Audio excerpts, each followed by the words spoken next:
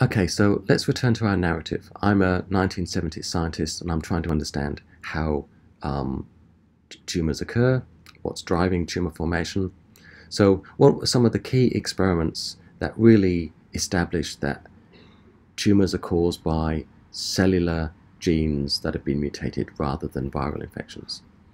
Well, at some point in molecular biology, people designed these experiments called transfection assays, that they were able to take some DNA, put it into human cells, and have that DNA integrate into the genome and it be expressed. So they were able to transfect and manipulate cells and look at the effects it's having. Okay, so there was a development of a new assay which gave people the ability to manipulate DNA, put it into cells, and look for changes. Okay. Now, on top of that, as we discussed last week, there were some very clear examples of cancers that are caused in response to carcinogens. Now, we looked at the epidemiology data behind lung cancer. So we could see smoking. In a smoking population, some 20, 30 years later, you get outbreaks of lung cancer. So there's a clear link there between these chemical compounds and the formation of cancers, indicating that maybe these chemical compounds are causing mutations which are then leading to the development of cancers. Okay? So these mutations are affecting these oncogenes or these tumor suppressor genes. Okay? And also, if you look at skin cancer, it's very clear that ultraviolet radiation causes DNA damage leading to skin cancer. So there's some very clear evidence of these non-viral sources of cancer through carcinogens or of just mutations causing cancer. So these kinds of agents induce cancer through their ability to mutate these oncogenes or tumor suppressor proteins. So this technique I was talking about is called calcium phosphate transfection, and this technique, in conjunction with these carcinogens, they could put the two together and drive experiments to see how DNA that had been treated with carcinogens then transfected into normal cells causes cancer. So clearly it's the human genes that are affected by these chemicals, which then when you put this human DNA into normal human cells or mammalian cells, it causes cancers. Okay, so there's no viral DNA involved in this process whatsoever, and we can drive the process of cancer formation. So we've got this technique, this calcium phosphate transfection technique, and we can put human DNA or mammalian DNA into mammalian cells, and we can see what effect it has. So in these experiments, they were looking at mouse embryo fibroblasts. Okay, so you've also got to appreciate that at this stage, people had got tissue culture techniques working in the labs, right? And also, whilst early tissue culture techniques involved virally transformed cells, they were now able to use fibroblasts, which are normal skin cells, and then they can grow those and then integrate into these normal cells, which are not cancerous. They can integrate DNA that has been perturbed by carcinogens.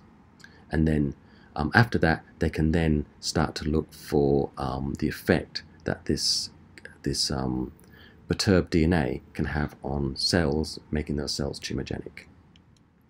So this is the basic experiment they were doing. So you have some of these mouse embryo normal cells here, and you chemically transform them. Okay, so you treat them with a chemical that causes DNA mutations. You then extract the DNA from these mammalian cells, and then using this new technique of calcium phosphate transfection assay, you then take the DNA and you transform it into normal mouse fibroblasts. Okay, so you're taking mammalian DNA that's been transformed or has been treated with a carcinogen, and then you transform that DNA into normal cells. And what you get is that within this population of cells, you get clusters of cells that start to form these foci. And a foci is just cells that have increased growth characteristics, and they've also exhibiting properties that you would associate with tumor cells. And then when you take these foci, the cells, these blue cells here if you like, and then you actually put them into a mouse model, then these cells establish themselves within the model, and they start to grow into a tumor. So that the body is supplying them with nutrients, and they're starting to, grow in the same way that a tumor would.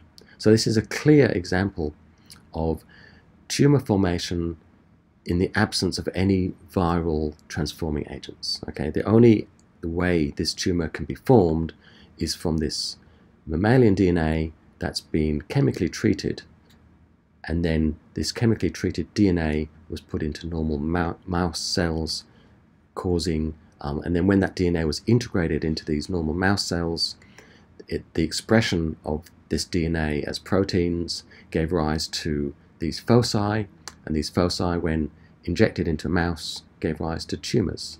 So the chemical treatment of the DNA has mutated either these oncogenes or these tumor suppressor genes. Okay, and then the mutation of these genes has then altered the cell growth abilities and given rise to a tumor. So clearly it's the endogenous genes within the mammalian genome that, when they're mutated, that's what's giving rise to cancer. So it's a very important experiment. Okay, and we kind of take it for granted these days because we understand intuitively how cancers form, but there had to be some experiments that clearly gave rise to this intuitive understanding that we now have, and these were the experiments.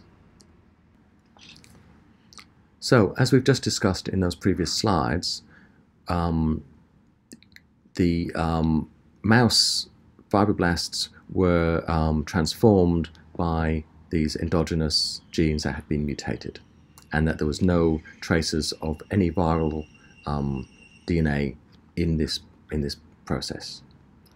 And also an important control, and you've got to have controls when you do these experiments, is that when you take the DNA of normal cells that is not chemically treated with these carcinogens, you don't get the formation of these foci or the tumors. Okay, so they're the controls that we're using. Now, when you look at these foci that they transferred, the cells, because they're growing up in the dish, you can see them growing differently to the cells around them.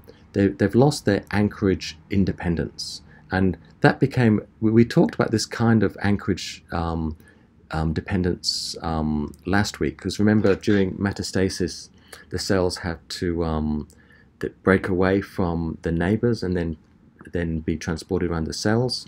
So typically cells are anchored to each other, and also it's the neighboring cells which limit the growth of each other. There's this signaling goes on between the cells, and they don't overgrow each other. But these foci clearly are overgrowing and growing on top of each other, and they've lost these characteristics. This is just showing some of these. This is just showing some of these foci on the petri dish. So here's the normal cells growing in this fashion here. So they're growing side by side, only one layer of cells thick, and once as the cells come into contact with each other, it limits the growth of that cell through these communication that happens. Whereas in the foci here, you've got the cells growing in layers and layers and layers on top of each other. So they've lost that anchorage dependence. And also you can see that whilst these normal cells are clearly differentiated into these different shapes and these cell types, as these cells become transformed by the mutant DNA, they become less differentiated in their appearance.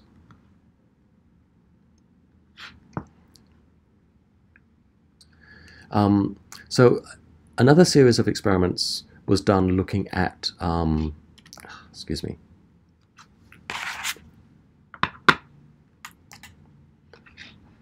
so following on from those transfection experiments, another series of experiments was done, and in this instance they were taking DNA from human tissue samples, so from human bladder cancers, lung cancers, colon carcinomas, and various, leukemias, different cancer types, taking this DNA and then transforming that DNA into normal mouse fibroblasts.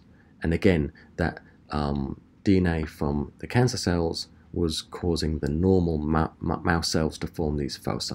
So again, this new technique where you can integrate DNA into the genome of these mammalian cells, once that mutated DNA was expressed, then it was able to transform the cells.